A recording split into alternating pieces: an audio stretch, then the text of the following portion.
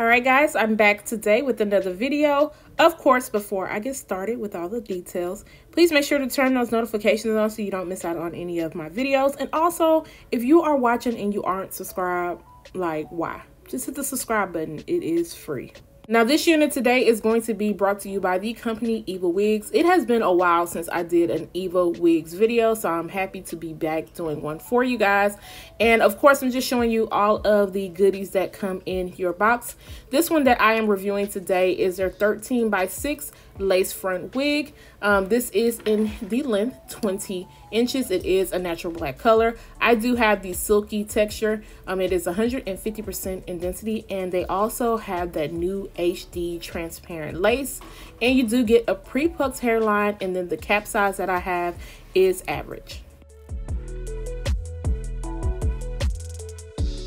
This unit does come with your two combs on the side, a comb in the middle, a comb in the back, and your adjustable strap. And it also comes with that removable elastic band, which I am happy that most companies are starting to do this, just because I feel like most people are scared to sew on their own elastic bands, and this gives you the option to either put it on or take it off, especially if you are uncomfortable with the way that it is fitting.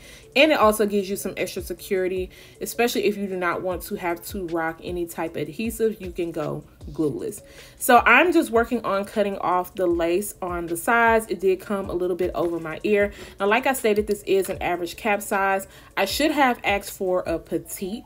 They do have average, petite, and large on the website, because this average was just a little bit big on me. So I am going to have to use some adhesive just to make sure that this is laid completely down. Now, of course, if I wanted to opt out of using adhesive, I would just put on my wig grip and just make sure the straps are tightened all the way in the back.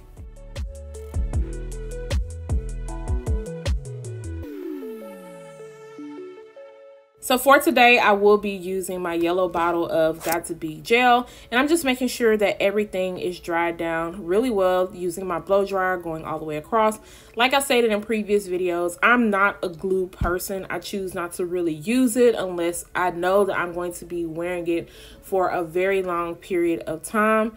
And this just works better for me because it dries down and it's just easy to take off. Now, right here, you're just seeing me comb over the area that I sprayed, because I did spray on top of the lace. So when I was combing out where it has started to dry down on the hair, it started to flake up a little bit. That is definitely an easy fix.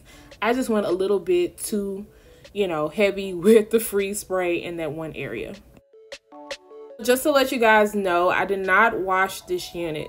This unit already pretty much comes customized. The only thing that I did was go in the front with my lace tint. I used the one from Taylor Crowns in the color caramel, and I sprayed it right in front of the hairline, because sometimes, you guys know, with this transparent HD lace, it does not match everyone's skin tone. So for me, it was just a tad bit lighter. So I had to go in and just tint it just a little bit so that it can blend in flawlessly. Now, you can definitely wear this straight out of the package and put some of your powder or foundation on it, and you should be good to go and just style it to your liking. So after I am satisfied with how the front of the hairline is laid, I'm just going to take my brush and then brush through the hair and make sure I get any type of shedding out. I did get some shedding with this unit once I combed it all out from cutting the lace on the side.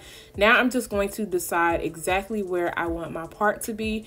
I think I've been rocking some middle parts lately, so I'm going to try to come through and do a nice sleek side part. I've been getting tons of requests on doing more straight units. You guys know I'm not a big fan of the silky straight units, but I am making sure that I fulfill these requests that I have been getting.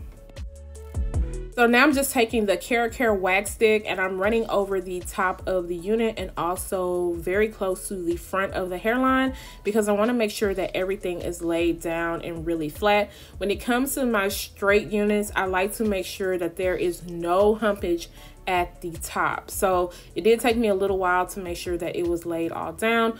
Of course, you guys already know, if you do not want to follow all of these steps, you can easily do this on your mannequin head and just take some water and some foam lotion and set it and let it air dry overnight, and then you can just put it on your head and kind of just go. So it is easier to style this on your mannequin. That's usually how I like to do it for the wigs that I wear throughout the week. So after I am done straightening the top out, I will be taking my Kaposi flat iron. Of course, you guys already know all of the items that I use. I try to put them down in the description area. Of course, if you can't find anything or I'm missing out on something, then make sure to hit me up and I will try to find an affordable link for you guys.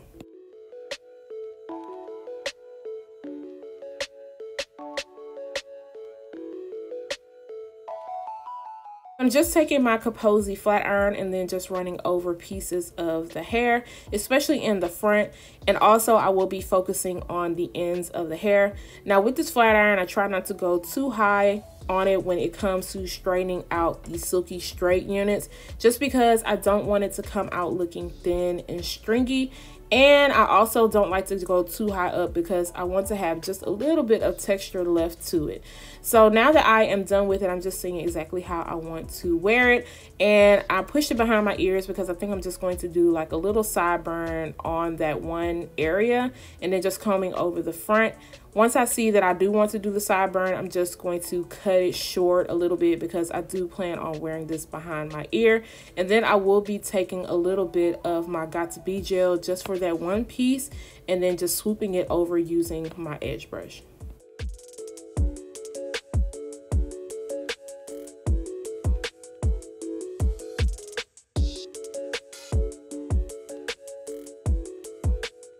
I am done with that. I'm just taking my Garnier Fructis Sleek and Shine Serum. I did not put a lot in my hands, but this hair definitely needed a little bit of serum. This is going to help keep the unit nice and sleek and also help with any type of frizziness and flyaways, because I did notice a little bit of frizziness in this unit. After I am done with that, I'm going to spray a little bit of the Got2b Freeze Spray in between the rat tail comb and just run it over the top so that those flyaways do lay down. Now I'm just going to put a little bit of the Ruby Kisses 3D Contour Creator Powder Palette. This is in the color light medium, and I'm just going to run it across the hairline and put a little bit into the parting space. Definitely helped knock out some of that shine in the front of the hairline and also made the parting space look a little bit better. Now you guys know what I say about the HD transparent thin Swiss lace. You want to be very careful with it because you don't want to rip it, so you want to handle it with care. This is not one of those units you just want to toss around and just be rough with. You want your unit to last as long as it is going to. So this is what the unit looks like at the top, and then of course I'm just showing you guys the hair texture. The hair on this unit is very soft. One thing I did say is that I noticed some frizziness, but once I put the Garnier Fructis Sleek and Shine Serum in it, it definitely helped out. As far as shedding and tangling go with the unit, I got very minimal shedding. However, I did receive some tangling, especially in the nape area. Now also with this unit, the density on this is very nice for it to be 150% in density. I feel like this is good, especially for everyday wear. Also get this unit in the length 26 inches. And of course, if you like some super thick hair, you can get it up to 250% in density. Now also this unit does come in the fake scalp option. Of course, that is going to cost you some extra money and a couple more days to ship out. Of course, with the hairline, the company did a very good job because I didn't have to go in and do any extra customizations to the hairline. Like I said, the only thing I did was add a little bit of my Taylor Crowns tint just to make it blend in a little bit more. And I could have actually sprayed a little bit more on it just to make it more perfect. Now the knots are very small and easy to conceal. And like I said, the lace was very easy for me to melt down. Now, if you are feeling this straight hair unit, if you are, I'll make sure to leave all the details down below. Don't forget to subscribe to my channel, guys. Turn your notifications on, share, and like this video, and I will see you guys the next time. Bye, guys.